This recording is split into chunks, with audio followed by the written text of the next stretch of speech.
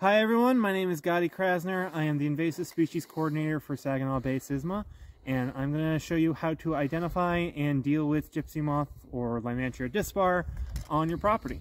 So, first thing you want to look for is these putty-like masses on your trees. This is a gypsy moth egg mass, and you can generally tell whether it's old or new just by giving it kind of a press. If it is firm to the touch, that is generally a sign that it is a new egg mass that will hatch about April or May.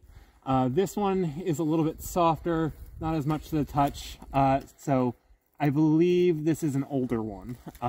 Most likely hatched last year, so this doesn't really have an indication on how bad the infestation is going to be this year. And you can see, you can see some of these little holes all on the egg sac. That can have a number of different sources, but it is also a good sign that there's been some predation on the egg mass itself. So we have some native parasitic or parasitoidic wasps that will lay their eggs in the egg masses, and they will basically eat the eggs from the inside out, hatch, and that's where the holes come from.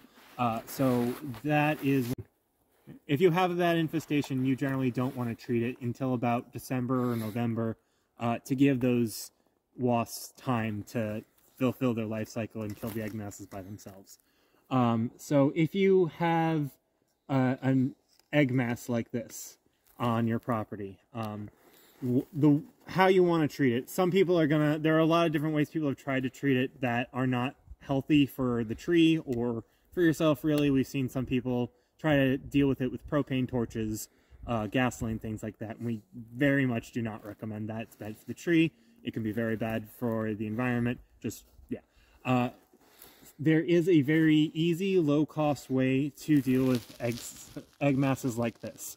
So you just take a container of warm, soapy water, and you can do this in a plastic bag, you can do this in a yogurt can like we have, anything works.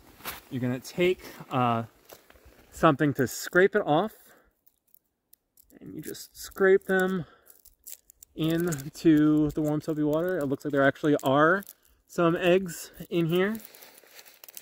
You see those little like juicy looking black dots, those are eggs. Try and get as much as you possibly can. So one thing I probably should have mentioned is that each egg mass like this can hatch up to 1,000 individual caterpillars. And generally the bigger the size of the egg mass, the more caterpillars are going to come out from it. And that is also a pretty good indication of how bad it's going to be. So you're going to leave the egg mass, that's kind of gross, we don't want to film that. You're going to leave the egg mass in warm soapy water like this for about 48 hours, really kill them off. And that's going to be true of any egg mass that you deal with. Warm soapy water is really the best way to go. If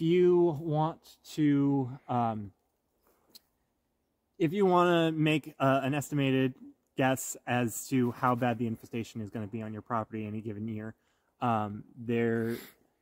you can do an egg mass monitoring sample, where you basically take a random spot on your property, go around in an about 18.5 foot radius and count every single egg mass that you see in that area. Take that number, multiply that by 40, and that will give you an estimate of how many egg masses you have per acre on your property. And generally, anything more than 250 per acre is a sign that's going to be a pretty bad infestation. And you can also go just based on the general size of the egg mass. If you have a larger egg mass, about the size of a quarter, those will produce more caterpillars and thus, you know, a worse infestation. So that is about it for me. We will produce another video sometime soon, teach you how to burlap band your trees to deal with caterpillars. So thank you all very much, and have a wonderful day.